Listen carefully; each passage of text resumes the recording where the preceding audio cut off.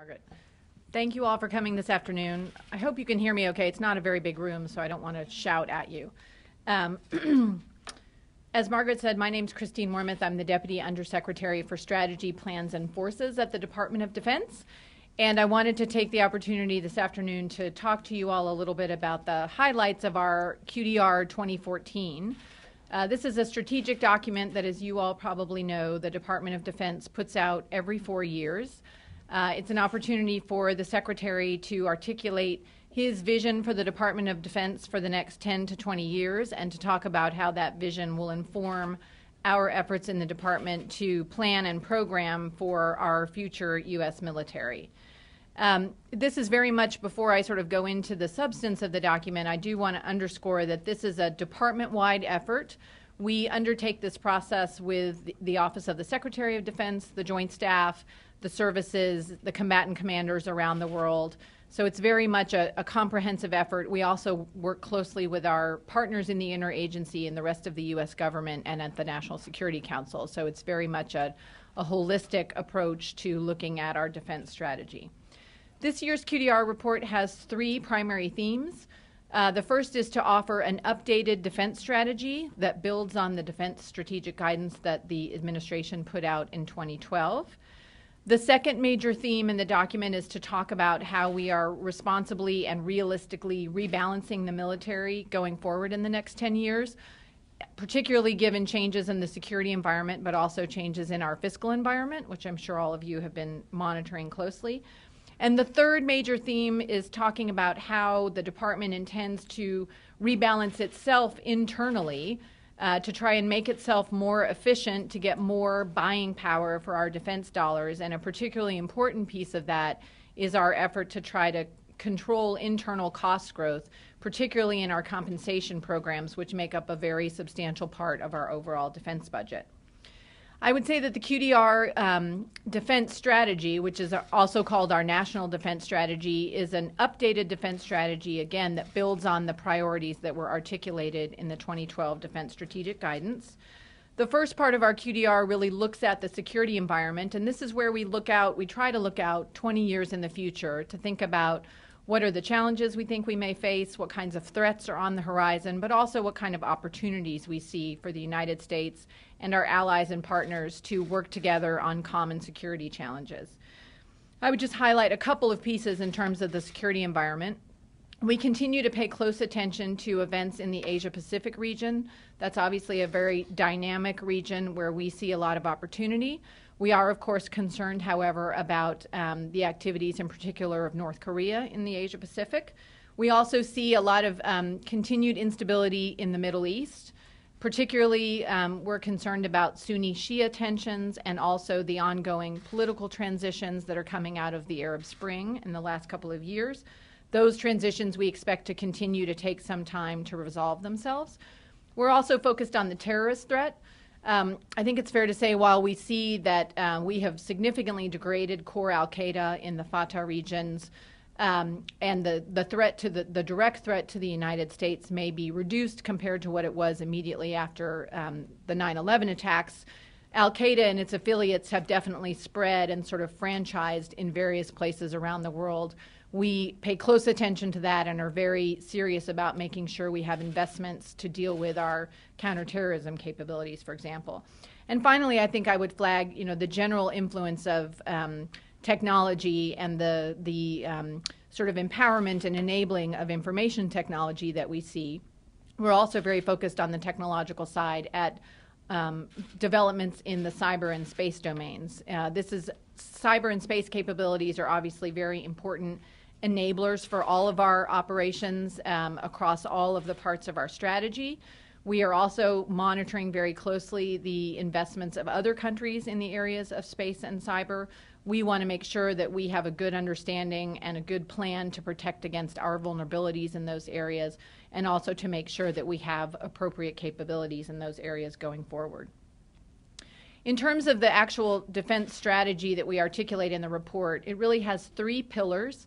These pillars are, I would say, interrelated and interdependent. They're not mutually exclusive. And again, they sort of incorporate important pieces of the defense strategic guidance, like the rebalance to Asia Pacific, like our continued focus on the Middle East and working with allies and partners in the United States. But we've tried to put that in a broader framework that highlights three big muscle movements. The first is an emphasis on protecting the homeland. And it's in this part of our strategy where we think about the importance of our nuclear triad, for example, as a deterrent. This is where we are making investments in terms of our national missile defense system, again, to protect against missile threats from countries like North Korea, but also the growing capabilities that Iran has. And this is also where we pay attention to capabilities we need to provide support to our own civil authorities here at home to protect against natural disasters or man-made events. That's obviously a very important part of what we do in the department. And ever since 2005 with Hurricane Katrina, we have been growing and developing and refining our capabilities in that area. The second big pillar of our strategy is building security globally. This is a very important part of our strategy. It's a major piece of our strategy where we work very closely with allies and partners. Here we are really talking about our forward presence, which is important in terms of deterring conflict, deterring coercive behavior in regions around the world. This is where we would think about building partnership capacity, which is a very important part of our strategy. That's a theme that's been in our previous QDR 2010 and our defense strategic guidance, but it's a very important part of our strategy. This is also, I think, where you would see, again, our focus on continuing to implement the rebalance to Asia Pacific through things like transitioning 60% of our naval fleet to the Asia Pacific region by 2020, for example. Things like deploying the LCS to Singapore, the Joint High-Speed Vessel, for example, those type of commitments, but also just a real emphasis on growing our alliances and partnerships in that region in conducting more exercises of greater depth and having a lot of senior leader engagements, which we've certainly been doing in the last year or two and plan to continue doing that. The third pillar in our strategy is sort of the more kinetic part of our strategy, which is projecting power and maintaining the ability to win decisively. And I think it's fair to say that the ability of the U.S. military to go anywhere in the world quickly is sort of a signature of our military and one of our core competencies, if you will. We intend to sustain that. And under this pillar, in addition to being able to project power for things like helping allies and partners respond to natural disasters, for example, like the recent typhoon in the Philippines or the tsunami and earthquake in Japan a couple of years ago. This is also where we would think about the capabilities we need to respond to crises, potentially unforeseen crises. This is obviously where we would have our capabilities to be able to respond to a provocation, for example, on the Korean Peninsula. This is also where we would think about a lot of our counterterrorism capabilities. And in the area of counterterrorism, the department plans to continue to keep all of our capabilities to conduct direct action against terrorist groups where appropriate, where we see a direct and imminent threat. But we also are going to sort of rebalance our focus in this area to really emphasize building partnership capacity with countries around the world to help them strengthen their own internal capacity to deal with terrorist threats. So again, I think part of what we want to do here is use our special operations forces as well as our general purpose forces to be able to help allies and partners build that capacity. Those are really the sort of the three pillars, and I would say underpinning all three of those pillars is a real emphasis on innovation and adaptability.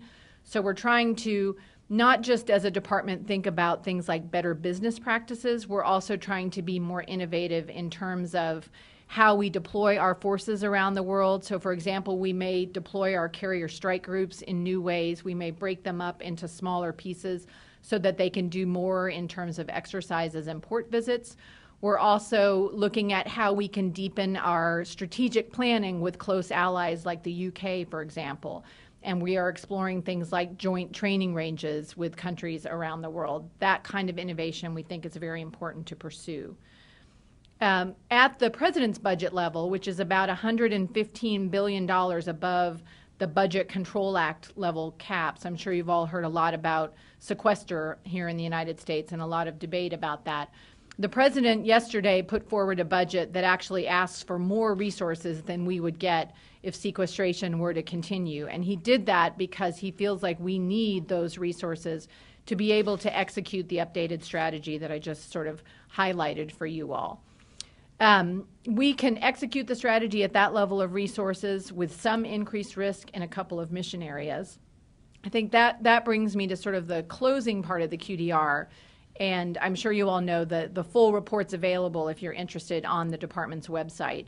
But the last part of the report talks in some detail about what we think we would face if we return to sequester level cuts, excuse me, in FY16 and beyond. And I think it's fair to say that Secretary Hagel and Chairman Dempsey are quite concerned about what it would mean for our defense strategy if we are unable to find a solution to sequestration. Because in addition to the kinds of reductions in the size of the Army and the Marine Corps, for example, that Secretary Hagel rolled out last week, if we don't fix sequestration, we would have to make further cuts to the size of our military, but also make cuts into modernization, which we think would have negative impacts for our ability to counter anti-access and area denial threats that we see in a few different regions.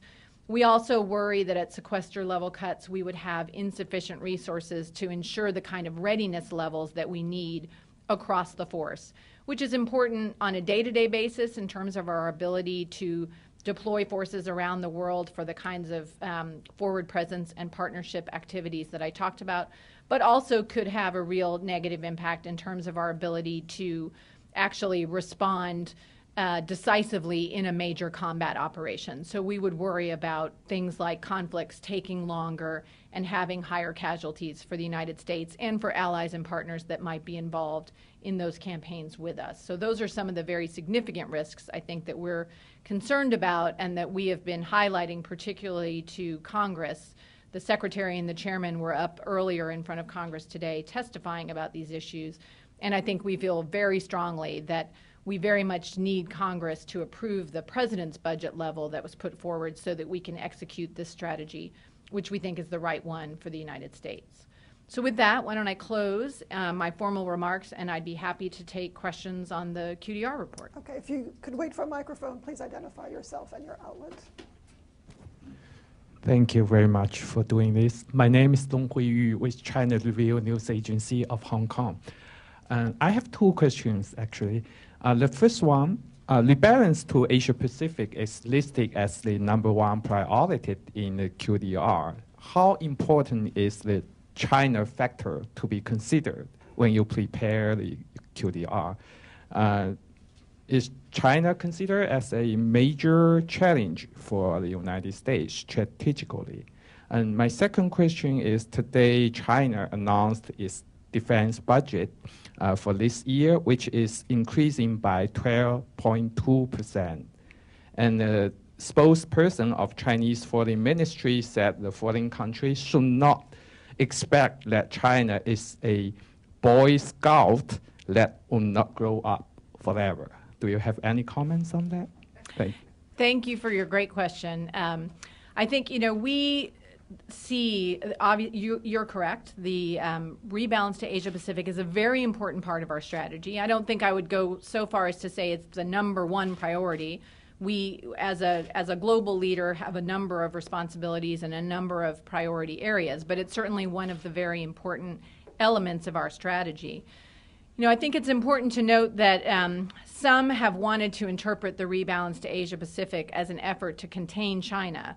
It is not an effort to contain China. We see ourselves as a Pacific power, the United States, and we see a variety of opportunities in the region. It's a very dynamic area. Our trade relationships are growing there with a number of countries. Certainly we have a very deep trade relationship with China.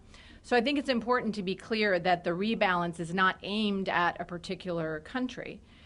That said, we certainly pay close attention to China's military modernization and the general trends and directions in China's military development. I think it's our view that we would like to see more transparency in terms of Chinese intentions behind the various elements of its modernization, and certainly in our bilateral discussions with China have emphasized that we'd like to see more transparency. And so, of course, you know, we noted the reports of the investments that China will be making in its defense budget and pay close attention to that. And I think, again, would continue to call for greater transparency about its programs. I think an important part of gaining that transparency is having a truly sustained and robust military-to-military dialogue with China, with the PLA, with the PLAN, and having a good set of senior leader exchanges. And we've put a lot of emphasis on those. Secretary Hagel has been to the region a number of times. And I think, you know, we are trying to grow the depth and maturity of that relationship. Okay, we'll go to the last row. Lee from KBS. What do you think is the most important change this year's QDR compared to the last one? I saw the increase of the foot soldiers, possibility of increase in foot soldiers to the Korean Peninsula. Is it right? And then also your paper, put some stress on the military defense. So what do you think of the relation between the KMD, Korean version of military defense, and your the military defense? Mm-hmm. Thank you for that question. I would say if I were to pick two things about the updated defense strategy that I think are significantly different from the defense strategic guidance, I would highlight, again, sort of a renewed emphasis on protecting the homeland. This is obviously, you know, protecting the United States and its citizens here at home is one of our core responsibilities. It's a vital national interest. And the Department of Defense in particular puts a lot of emphasis on that role and on that responsibility. We spend more time, I think, talking about it in more detail than we did in the DSG, although frankly it's been an important part of our strategy and an important mission throughout. The other piece that I think is new compared to the DSG is the emphasis on innovation and adaptability across all of our strategy. Previously, I think the department, when it talked about innovation or reform, has been primarily focused on the internal institution and how we're organized and, you know, improving our acquisition systems and things of that nature. Here, we're really trying to talk more comprehensively about the ways that we are pursuing our strategy. And again, that can be everything from how we work with allies and partners in terms of building joint capabilities, to how we deploy forces around the world, our global force management process, to how we think about operational concepts in our war plans. So those are sort of the two big new things I would point to. In terms of the sort of the specific application of our strategy to the Korean Peninsula, I would say, again, a couple of different things. Our alliance with South Korea is incredibly strong. We take those responsibilities very, very seriously. We are very focused on ensuring that we partner with the ROK to provide security and stability on the Korean Peninsula. It's an incredibly important relationship, and we are very focused on it. And I think we feel confident that with the force that we have going forward and the strategy that we have, that we will be able to meet our responsibilities with the ROK to address threats that we might see from the DPRK. Okay, we'll go to the middle here, this gentleman. Hi, thanks for doing this. I'm Andreas Ross with the German newspaper Frankfurter Allgemeine Zeitung. A couple of questions, if I may. One of the more surprising elements of what I have read so far of the text was the continual reference to I don't think you formulated like that, but the crisis of readiness in the armed forces, particularly in Chairman Dempsey's remarks. Is that something that is, in your assessment, only due to the sequester, basically, to budgetary strains, and how does the new strategy address these to make them ready. If you could just speak to that and in what that those problems consist. The other question is, of course, the timing had it that this comes in the midst of the Ukrainian crisis. You said you tried to look 20 years ahead, and you didn't come up with a scenario where there might be, in at least a not totally unreasonable worst-case scenario, a civil war in an important European country involving Russia. So if things deteriorated down that road in Ukraine, what's left of the QDR? Does everything have to be reviewed? Thanks. Two very good questions. Why don't I take the second one first? I think a strategy would not be a very good strategy if it was designed to try to deal with the crisis of next week, next month, even next year. You want to design a strategy that's broad enough and flexible enough to be able to respond to any number of developments that might come up.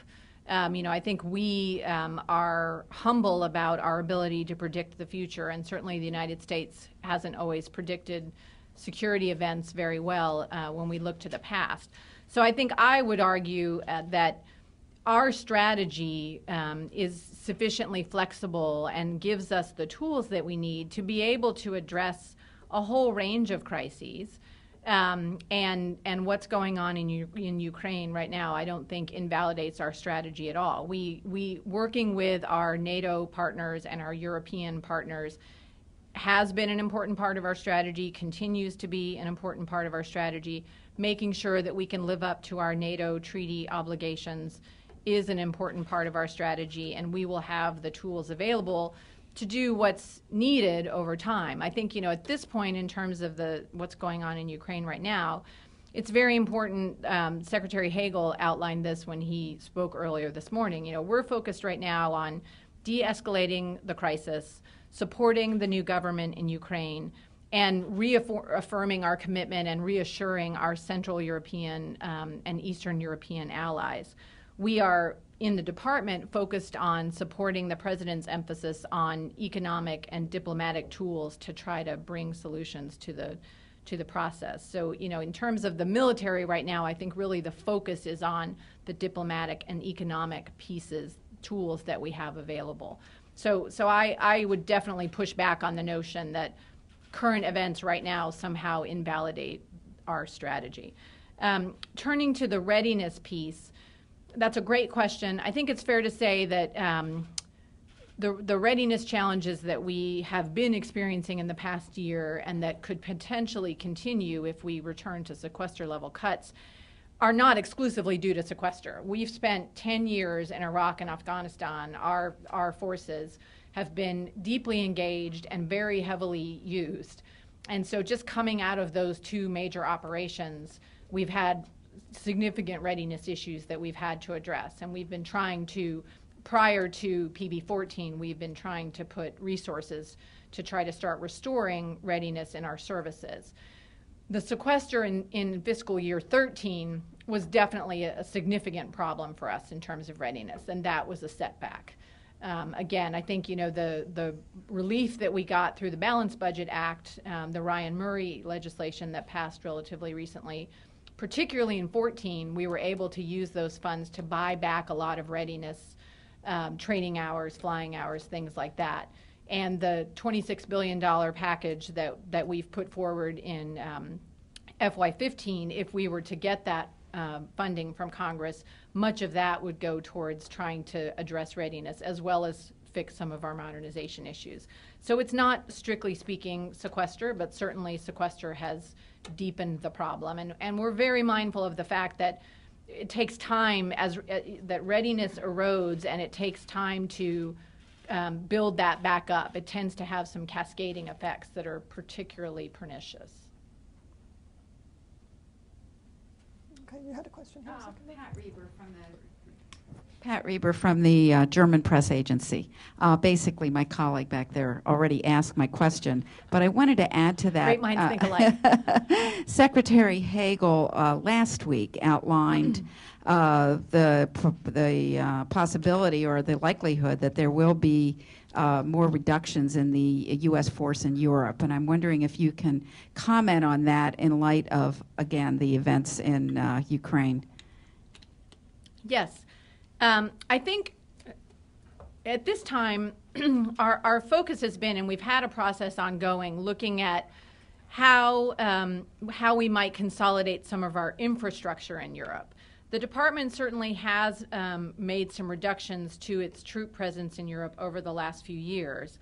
But for the moment, we're really more focused on looking at consolidating infrastructure as opposed to additional troop reductions on top of what's already been done. So we're really looking at, again, it's a little analogous to the base closure process that we'd like to see here in the United States. So we're looking at, to the extent, for example, in Germany, that there are many smaller training centers or different types of facilities. Do we need to have all of those? Can we consolidate to gain some efficiencies? We are very focused on ensuring that we have the forces we need in Europe to both partner with NATO countries and other partners to work on interoperability, to work on, again, maintaining ready forces for NATO, but also in terms of partnering with the Europeans on common threats like terrorist threats. And so as we've looked at our posture in Europe, we've been very focused also on looking at kind of what we call new normal challenges. After the Benghazi attack, looking at what kind of a posture do we need to be able to be responsive in areas close to, but not necessarily in Europe, both to, again, deal with violent extremist threats, but also to try to ensure the safety of our personnel and our facilities. So I think at this point, I would really focus on the fact that we're looking at our infrastructure and not looking to make substantial reductions in our troop presence. I mean, again, if we were to undergo prolonged sequestration in the future years and had to go to the lower size army, for example, of course, at some point we'll have to look at where those reductions will be taken. But that, we're not there now. Okay, gentleman in the back there had a question first. I'll come to you next.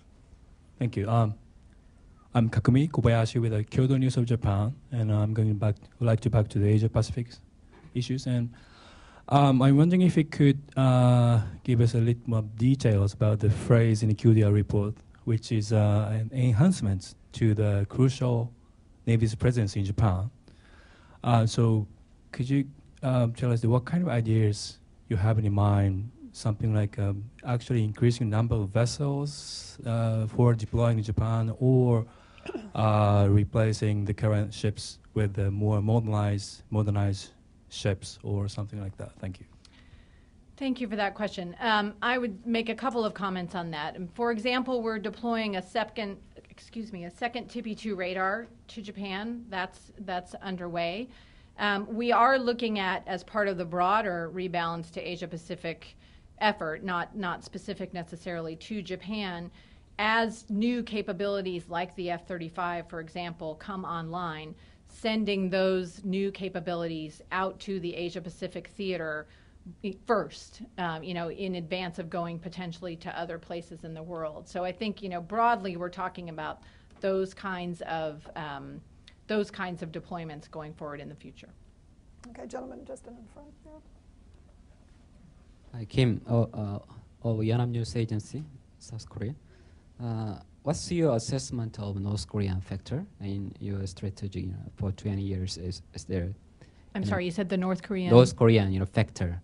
Oh. Mm-hmm. Yeah, is there any contingency plan, going on, and within 20 years, kind of regime collapse? Or in that case, what's the possibility of cooperation with Korea and possibly with China?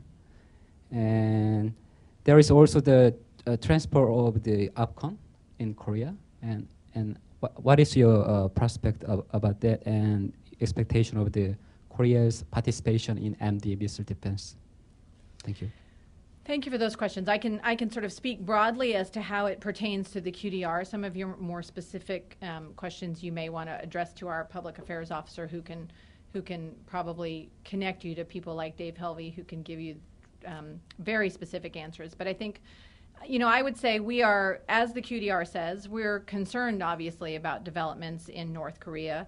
We see Kim Jong-un is obviously a new leader who is consolidating his power. The regime remains very insular and closed, and has engaged in a series of provocations, not very recently, but we are working very, very closely, as I said earlier, with South Korea, with the South Korean Ministry of Defense and military forces, to do everything we can to partner and ensure there is stability on the peninsula. I think we've developed, as I'm sure you know, together with the ROK, a counter-provocation plan that's designed to help us coordinate and respond to potential future provocations more effectively than ever before. So, I think we see that as a major challenge for us in the region, but luckily it's grounded in an alliance that we think is working very, very well. On OPCON transfer, we have spelled out, I think, in SA 2015, the intention to eventually transfer operational control. That remains, that timeline. We are always, in the context of our alliance with the ROK, assessing the conditions on the peninsula and thinking through sort of when the right time is. So that's an ongoing dialogue in the context of the alliance, but the parameters of Strategic Alliance 2015 are in place. Okay, we'll go to the last row there. Hi, thank you for coming. I'm Kunyaki Kitai from JG Press and Japanese news agency. My question goes for more technical side. And my understanding is last QDL describe about joint air-sea battle concept. And my understanding is this time around there's no mention on this concept. So could you give us why you omit the detailed description of the concept from the latest QDL? Sure, thank you. I think it's, please don't read anything into the fact that this QDR doesn't have the phrase air-sea battle concept. We have an office, as I'm sure you know, responsible for developing and fleshing out the air-sea battle concept. We still have it. My organization works closely with that office and many other offices to think through different elements of our rebalance to Asia Pacific. That concept is an important part of how we're thinking about operational concepts in the future. We are working on, and I think the QDR does talk about investments we're making specifically in terms of getting better, a posture that's more resilient in the Asia Pacific and more able to operate under the threat of missile threats, for example. And so many of the ideas that air-sea battle is exploring, we are now starting to actually put concrete investments against, to try to start working on exercises, for example, that would be exercising the dispersal of our forces in the region, again, so that we could operate more effectively, making investments in things like airfield repair and damage repair. So the kinds of things that Air-Sea Battle Office is looking at are very much things that are still of interest and of importance to the department. Okay, if there are no other questions, thank you very much for coming today. Thanks, everyone.